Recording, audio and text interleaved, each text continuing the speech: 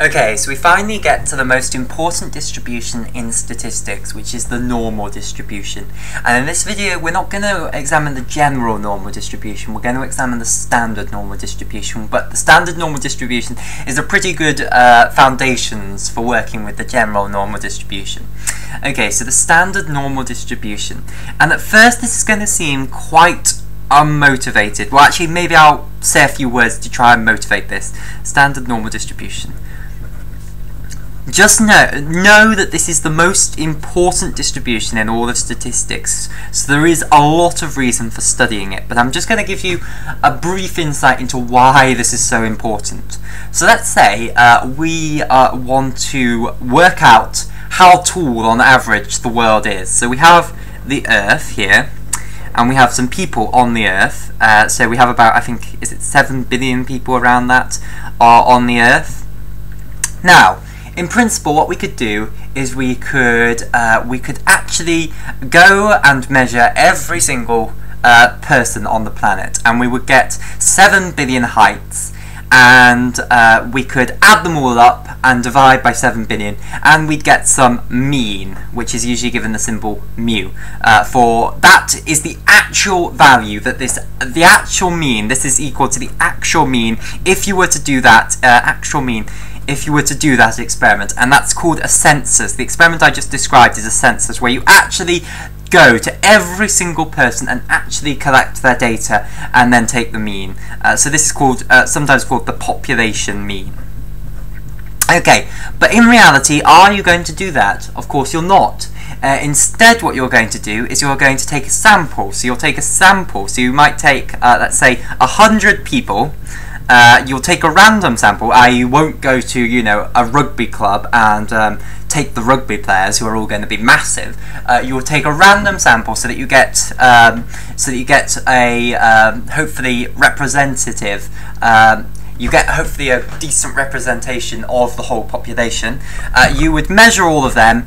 You'd obviously then add up all their heights and divide them by 100, and you'd get some statistic, which you might call x bar. So x bar is called the statistic. It's a statistic. It's a statistical mean. So statistical mean.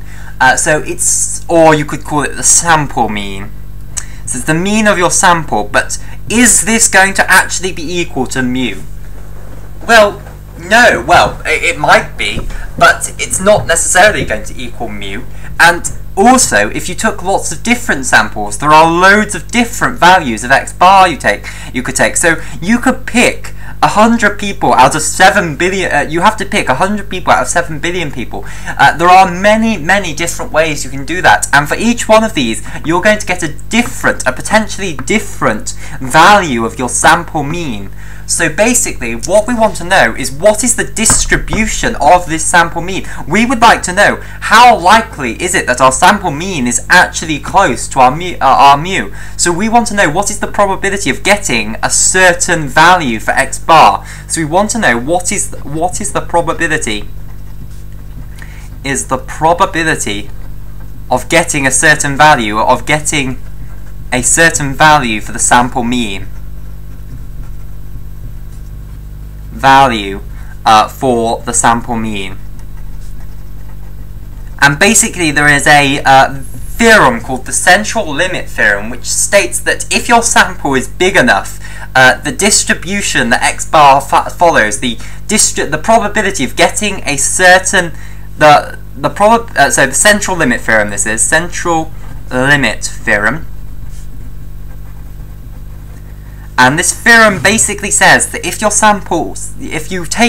sample enough people, and if your population is big enough, then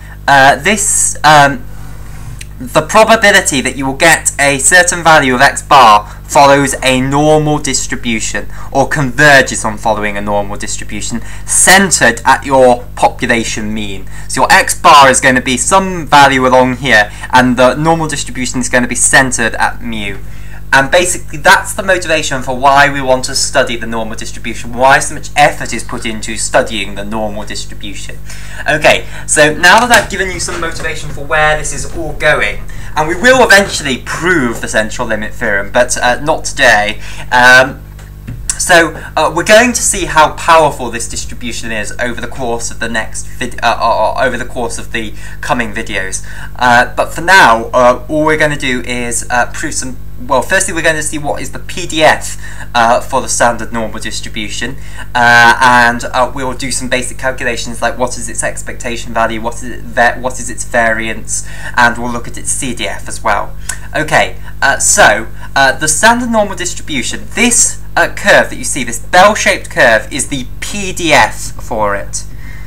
So, what if you had some abstract probability space and you had a random variable mapping it onto the real line? So the PDF goes over the whole real line. So you map your abstract probability space onto the real line, and you get a PDF that looks like this. Then what you would say is that X is normally distributed with mean.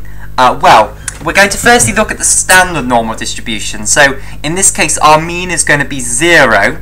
So we set the mean to be equal to 0. So we centre our standard normal distribution around 0, and the variance of the standard normal distribution is going to be 1. So all you need to tell me to determine which distribution we're talking about is what the mean is and what the variance is. So the mean tells me where I'm going to centre the distribution, the bell-shaped curve at.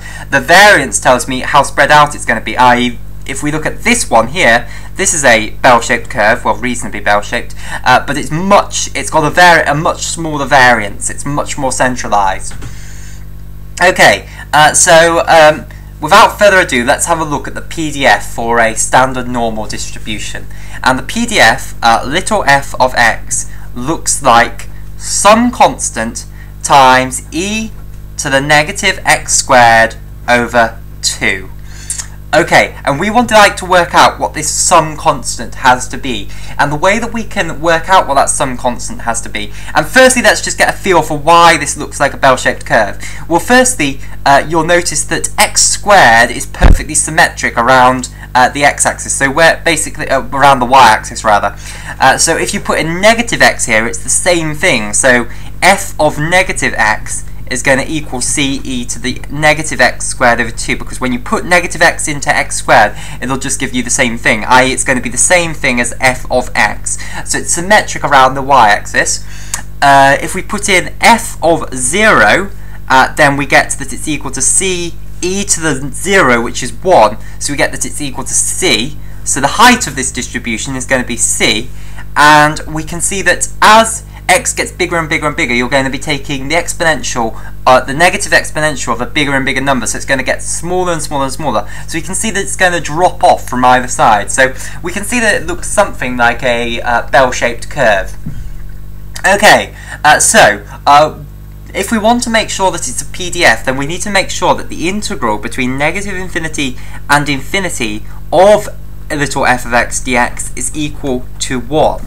So that is the integral from ce to the negative x squared over 2 dx between negative infinity and infinity, which is equal to c times the integral from negative infinity to infinity of e to the negative x squared over 2 dx. And now this integral is not easy to do, so I'm going to pause the video here, have a think about how you would try and do that. Have a think as to whether you can try and do it with integration by parts, integration by substitution, or by spotting that it's the inverse of the chain rule.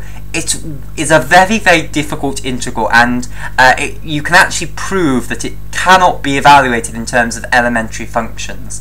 So basically you will fail if you try and find a way of integrating this by parts or by substitution.